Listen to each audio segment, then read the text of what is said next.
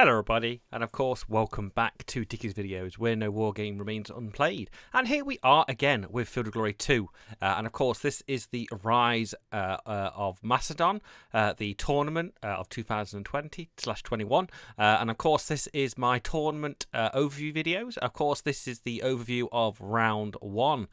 Which of course is Macedonians versus Greeks. I am slightly behind on this video, Fred, so please bear with me because they're going to be coming hot and fast in the next couple of days.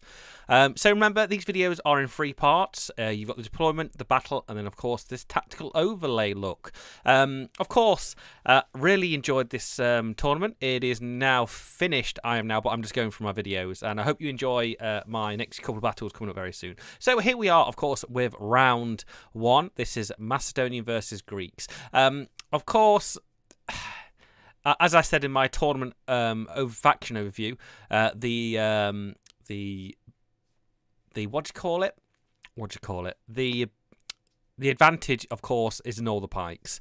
In all the factions here, the Macedonians have the advantage against the Greek heavy foot. So, as you can see, a little kudos. I did win this battle. My opponent was new. Poman, you played amazingly. And I hope you're watching this, or your son is watching this, because I know he mentioned this in the video when I was playing it. And I've got to say, he played brilliantly, being very new to the game. So, here we go. A classic pike setup, really. Unfortunately, my opponent, being new, spaced his cavalry to the left, unsupported by his infantry. So unfortunately, these need to support each other in any game. But we had the classic lineup of all the pikes I could possibly amass, supporting cavalry with a couple of supporting of mercenary hoplites. Okay, so we're 4 minutes already into it. So as you can see, unfortunately his lights are spaced out to the left, but you know what, it's still going to be a fight. To be honest with you, if you've watched the battle, it is a bit gruesome, and I've got to say, if you are watching this playlist, it was unfortunate here. So as you can see, just the general advance. First of all, I know that I'm not going to be pulled to the right to engage that that hill on the thing. Combined arms, you know, unsupported infantry cavalry. And I've got to say, in this whole tournament, I'm not great with pikes. I don't like pikes. You know, of course, I do mention to my opponent that I am a content creator and a Field of Glory fan. It was only right to say that because, you know, but regardless of winning or losing, it doesn't matter. I enjoy these games. And the fact is that you all come out with something by the end of it. You either learn something new and you find something else to play around the community of Field of Glory 2 and Ancient Field of Glory Medieval, or whichever you play. So here we are. We decide to beeline straight to his infantry. So my thing here was to zone and control them in and try and hit them with this left flank. So of course the cavalry is still supporting, and as we go, and then we get a little bit of a light fight soon. So this is like a 33 minutes, so we're about 5-6 minutes in. So we're going to do skip slightly forward because unfortunately it is mostly advancing here. Okay, so I think when it gets interesting is around the 8-minute mark. Yes, here. So as you can see, the lights, this is what I want. You know, there's a number of occasions where you can trip. So what I want to do here, my main tactic here is to push his lights into this center where I can charge. So I love the light fight. I gotta say, out of all the light fights, the fights in the game, the start fight is the best thing. So the best thing you want to do is make them flee forward, and then you can charge them in the side with lights, or vice versa. The vice versa, you charging them in the right. But here we just get lucky, hooky. The fact is here, the heavy deep pike formations, heavy foot against skirmishers. The skirmishers are gonna drop like a wafer thin mint. A wafer thin. So here we go. My entire job here is to zone and control his cavalry, zone and control any lights as possible, and I want to keep putting this pressure on his cavalry. And this is where I push forward. I want to hold them into position so they don't run away. You know, regardless, the pikes are good. The pikes win. You know, I've got to say the light cavalry of the Macedonian list for this list is amazing. I can't pronounce it. The ones with a P, the little light cavalry units we got, they're amazing because they've got lancers and they just sneaky little buggers. So here we are. We've got a slow advantage here. I think we've really hurt him. We've really hurt him in this game. But it's just because we get. I think it's a combination of like a slight bit of skill, I'll say, and a lot of luck with the placement. Because now when you see the battlefield is forming. We started down here, and now we're forming a line to the. We're splitting the map in half, regardless than it being what do you call it? horizontal. Now it's becoming a vertical split in the map, and then we're completely cutting it off in that position. Yeah, it's, you know what, it's really good, and you know, I really it makes me think about what I've done and why I did it. You know, for better and worse. I tell you now, I think in every tournament I have some better rounds than I have more crap rounds than I do, and it's, I think, due to just unconfidence with it, or overconfidence. I think the word is overconfidence, because I normally peak and then I hit somebody and go, yeah, they know what they're doing. But I think I need to learn on keeping a cool head with my games and not being so overconfident with lists. But I really enjoy all of it regardless. So there we go. We are now on the point where we're going to have to pivot to look to the right side. But here we go. Nice cohesion drop. But remember, look, all of them take cohesion drops around. And my job here is just to try and turn, you know, but I get lucky. Here we go. This is all one evade, and these evades are harsh because look, I'm thinking here. Look, he's going to evade straight into the side, flank. I don't think it counts as a. It doesn't count as a rear, does it? No, but and they're veteran cavalry. They're pretty good. And these light little cavalry, these little guys, they're amazing. They got the lancers and so unprotected lancer. I can't. What was the other benefit? That on swordsman, absolutely epic. Love it. Love it, love it, love it. So here we are. Now it's just a case of zone of control, turning it fine. I've got to say, I did feel the pressure here because his arm is coming to get me on that right side. But, you know, the masturbation pellets, I think it is, he's got to the right. Unfortunately, I'm not going. And here, I know I do not want to engage them heavies. You know what? On a good day, I think I would get cocky to push them forward. But I think I need to sometimes, you know, cockiness and overconfidence does take you in. It takes you to bad places. You know, I like to feel I am competitive in this, but I'd like to still. I feel I've got a lot of sportsmanship, and you know, I would like to be quite fair. So here we are, just trying to charge our way down, and then we get a good impact on the veteran cavalry, so they're going to get mashed. And now it's a case of just any zone of control, but we're getting into a little bit of a mess here. This is, you know, it's an interesting game. You know, I got to say, on a rockier map, the Greeks might have had a bit more of an advantage, but I've got to say it's still difficult all the way here. But you know, guys, you got to, you know, it's checking reruns. I know he gets a good charge there on the rear. You know, that will change the facing of the cavalry on that left position. But we're still fine. Here we go, flank attack, and I got worried here actually. Really worried, and there he goes with the rear attack for the thing. And I thought, oh, geez, we're gonna. But back to way, you pay points for them pikes. There's a reason you pay points for the pikes, because the pikes are good. But yeah, and here we are. We're getting shot up slightly from his archers. This is where I think, you know what, we gotta get out of here, lads. You know, remember, protect your lights. Light troops are worth a massive amount of points, and that could worth a game. That really could be a game there. So here we are, he's forming to that right side, so we're going to have to turn. We've just literally crawled to that left side. But here we are, ready and waiting. But yeah, I slightly panicked. But we know we can pivot quite easy. We know his cavalry is going to be in some trouble. But it's got a lot of light units here. Well, I mean, I won't spoil it. I'll let you decide when you watch my Greek side. But the Macedonians have the advantage. Loving it. Just the light cavalry just pushing there, giving us that nice healthy percentage. You can relax a little bit once you know you got a good slight advantage there. There we go. I want them to pop. I want you to pop. No. Here we go. Just we had to charge them in, unfortunately. But then causing a double drop fragmentation on the things. Oh, just a horrid for them. And then a disruption on the left.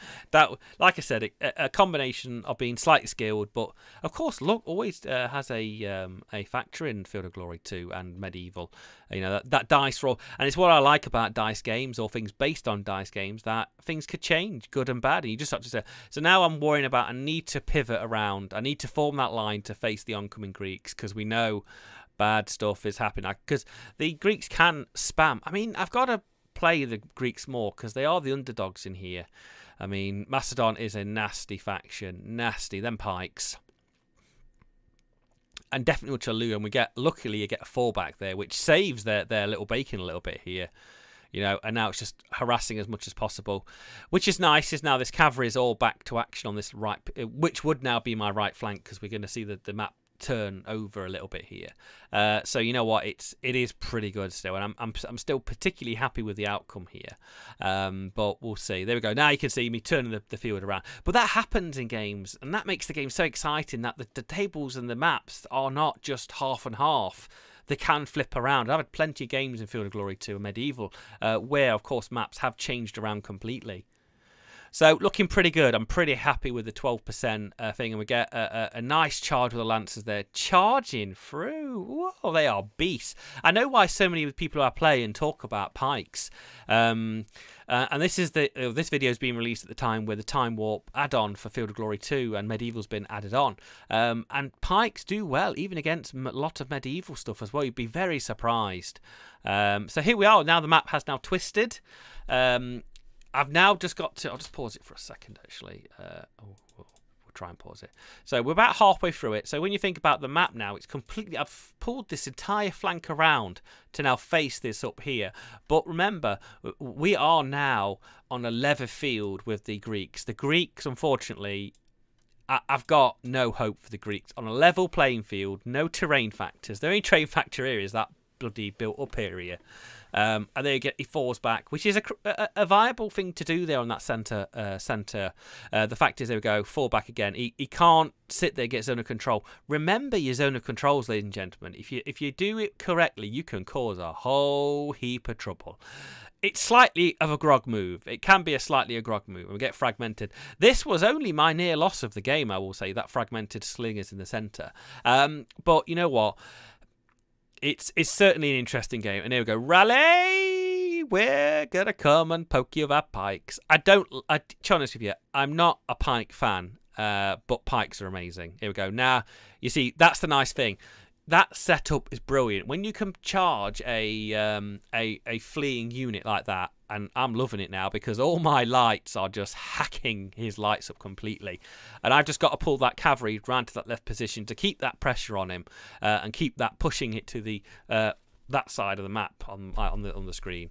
And here we are now. It's just our turn to face the thing. So, but this is a pure example, and you know, and I hold it not against my opponent. He was a new player, and it was unfortunate that he came against me, and I was being slightly mean. But I hope he learned something, and just, you know what, it's just keep your coherency, combined arms, the mix of the cavalry, the lights. To be honest with you, I see his plan, what he wanted to do, but it just unfortunately didn't come into effect. I think it was my my what would you call it?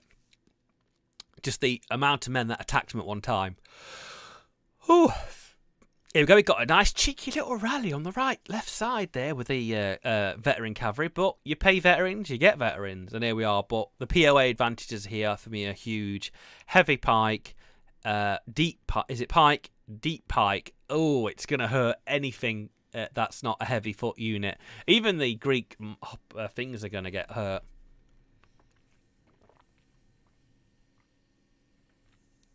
So he gets a little cheeky charge through there. I'm a little bit annoyed because that's now messed up the whole coherency. If you know, I think what did go through my mind at some point would, do I form a square? Do I form a square there to maybe not get charged by that cavalry? There we go. Now I'm worrying about that fragmented unit that it may just break. He just try and shoot it a little bit, but we'll see. And it's like, yes, I can get it out of the way. Flee. There we go, the break, back to 12. There we go. There we go. Zone of control. There, I'm moving up there. Zone of control. Zone of control. Just remember it. It's a hefty thing. There we go. Charges. I wanted to get charged. Now, oh, la derrière. Puff of us, French. Oh la la. That was a nice little charge there in the rear. Yeah. So now we're going. Maceration pellets are not going to stand. Not going to stand. You see, what happens eventually on this is the left side caves rather than the centre line. You know, he does have some veterans in there that do cause a little bit of shenanigans. And we got a lucky fragment on that cavalry that was going to cause some hassle if you're digging. So here we are now. Of course, like I said, the map flipping itself on its side. Now the cavalry now can turn around to cause some hassle and let him just keep him honest. Keep him honest. I like that expression. The fact is, I'm there just to keep him honest, to actually stop him pushing far on that right side. So it's all game at the moment, and I got to say, the mix, you should have kept them together. I mean, regardless of that, I still think the Greeks, this is a win-loss map. Very surprised if the Greeks can win this, because I'm not going to spoil what I did, because you can guess, because you can see it if you want to on the scoreboard. But the battle is really hard for the Greeks. I mean, I think I practiced once or twice with the Greek faction against the Macedons, and it's if it was more rough terrain, and you could get some of the mass Thracian pellets for the Greeks into them to cause some hassle, that would have made a whole difference on this game. I can't remember if the Macedon list could actually have any anything that could sit in rough terrain, but probably just lots and lots of light. So there we go. The scene is set, and I think we're around 20 minutes out the 33 minutes into the final hacking session. This just gets brutal. Fall back, which is completely brilliant. I mean, chance for you, if you have to fall back. He fell back there, which dropped him. I don't know if that was a double drop. No, it was a single drop, but that was pretty harsh. But hey, that happens. It happens to me all the time.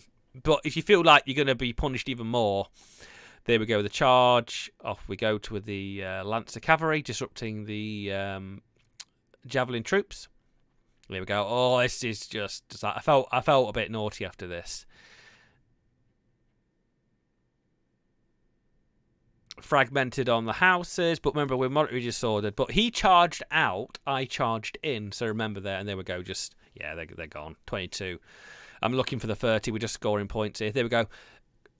Zone of control with the cavalry. I've done it so many times. If you feel you can't beat the cavalry, just sit in its zone of control and go, well, what are you going to do? Waste the unit.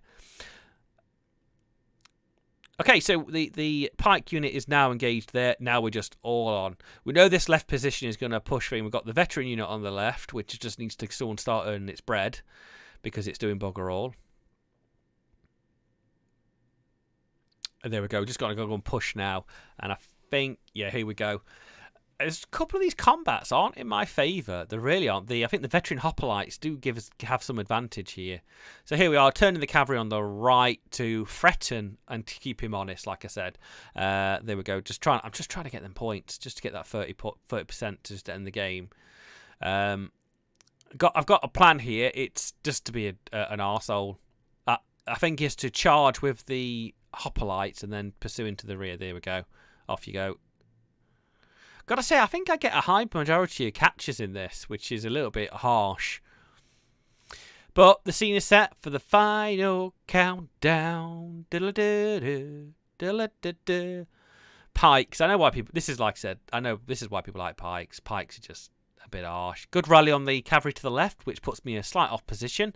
The hoplites facing the veteran noble cavalry on the left position, so we're just holding off there. Still got to be careful, cautious on the left side. So he shoots me, disrupts my Lancer cavalry. All I can do is sit there and look at him. But my main objective on that right position is just to let him look at me. Here we go. This is not good. The combat modifier there is going to be huge for us. But the medium foot on his mid-left flank is rather juicy. You know, I'm happy that the fact is we can charge that in. There we go. Now the cavalry is all over the shop. Not happy where that is. There we go. Fallback disruption. It just gets unlucky here. Unlucky. There we go. Breaking down. Most of these points, I think, starting here. So this is probably, what, 12 turns left, halfway through the game. Mostly from lights and a bit of cavalry, you know. So here we go. All in the green. 60%. And there we go. Now we can start enveloping. Now we've got him on the pressure. We've got him blocked in. Keep pushing, Mr. York. Keep pushing. Them medium foot need a little bit of pike action. So here we go. We go for the charge. Try to get them to evade. This is what I want to do. And I think we, unfortunately, we're blocked by his controls. I think, do we get him here? I think we're just out of charge range. But regardless of that, pushing them 2 cavalry units on the left position out of control so they can't do any shenanigans. Yeah, the mercenary hoplites are not in a good place. So we're more defensive on the right here. Just because he outnumbers us. And he could easily flank us. But we get a lucky cavalry unit right the way through. And thinking, yes! Wham bam. Like I said, flee the fragmented unit. But like I do say, my opponent was new and he still played good, but he's just learning curve. Just a learning curve, all of it. And we all can learn, you know, we all can learn. I learned stuff today. So I think here, I just wanted to see if he'll charge. There we go. Chucking some javelinos. There we go. Slightly, it's against the CNC in that unit in the centre.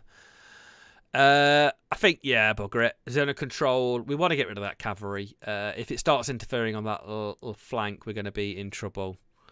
I think he did have a plan. He did have a plan. Defend the hill with everything else, but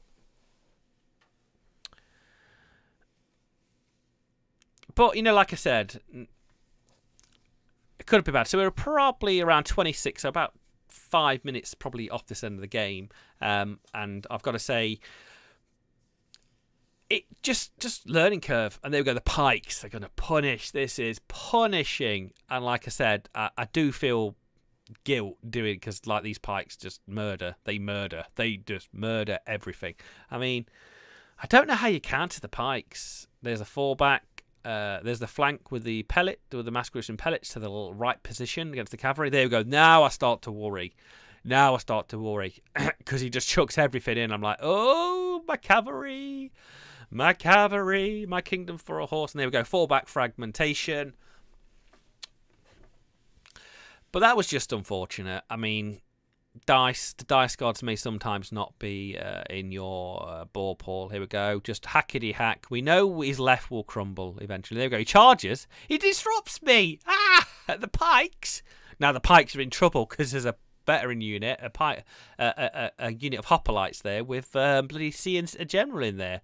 That POA advantage is going to hurt us. Here we go, pokety poke, pokety poke. Yeah, this is just nasty. This gets a little bit howler. That's even better because I pushed him back. Now he's got that whole line in that centre, and it just gets disruption. There goes the fragmented archers in the rear.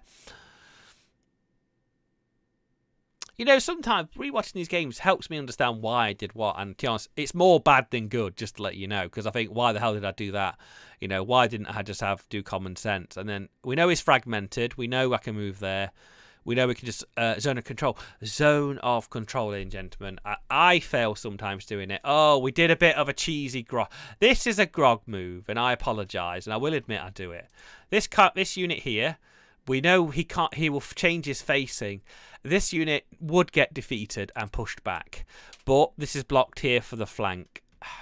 Do as you will, it is still a grog move, for my opinion.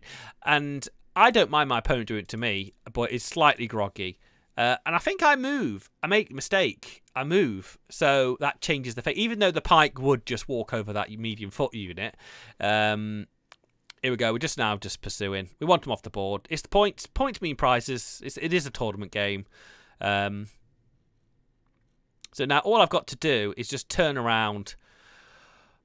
I form square, I think, because I panic a little bit. Because I'm like, yeah, well, so here we go. Pokety poke.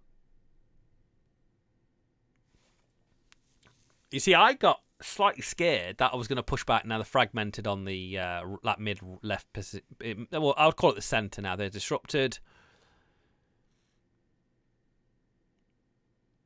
Sometimes time is an ally. Time is an ally. I think sometimes with some units, you know they're going to lose.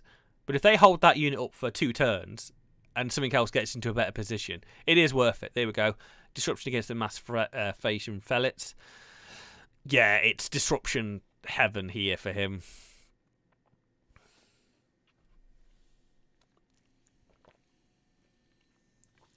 So we're coming to the end very soon. We're on, I think there's probably 2 turns, probably like 1 turn left here, maybe. We'll see. But 2 fragmented units in the rear. Disruption all over the line. But it's pikes against the wind. Pike, here we go. Now charges. But we're in... It's 69. It could have easily dropped that with a good thing. I mean, I'm surprised the cavalry couldn't pursue, but the cavalry would win by impact by Lancer. But yeah, the disrupted units. Fallback, break. That was unlucky. Unlucky that he didn't drop the unit next to him, actually. You see, that's on the left position where I should have kept that hoplite unit behind to actually block that unit in. I would have got a flank, but I don't think it particularly. But I don't think at this point it particularly matters for it. There's the flank, and actually holds firm, which is good. His cavalry fleeing on the left position is all I want. I'm happy that it's gone. There we go, fragmented. He got lucky that a couple of these didn't break, and I think would have broke earlier. There you go, that was good. A lot of hold firms, actually, there in that position, which was good. There we go, now we know we can flank. We just got to auto-break that unit. Oh!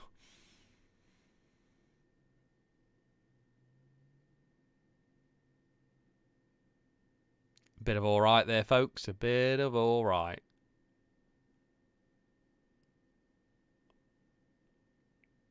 No reason to push and attack the hoplites. Just go straight in for the mercenary hoplites rather than unengage unit in that centre. Yeah, GG really here. Here we go. We thought I messed up there with that charge. I think I would have got an instant flank there. Maybe not even a drop, and it wouldn't. And to be honest with you, here we go. This is the groggy move. This is the groggy move time. This is what I'm talking about.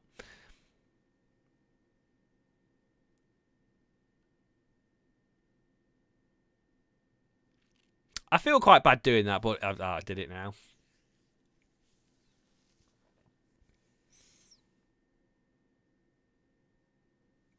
I think at this point it's just there's no point in doing anything. Don't do anything harsh.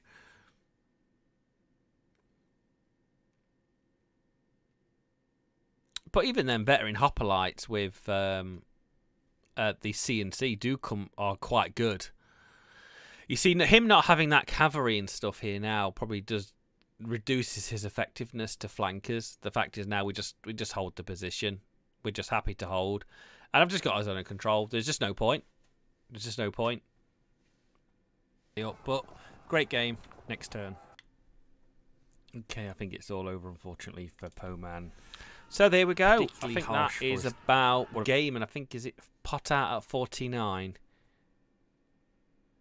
I think so. I think we're done. We're done and dusted here.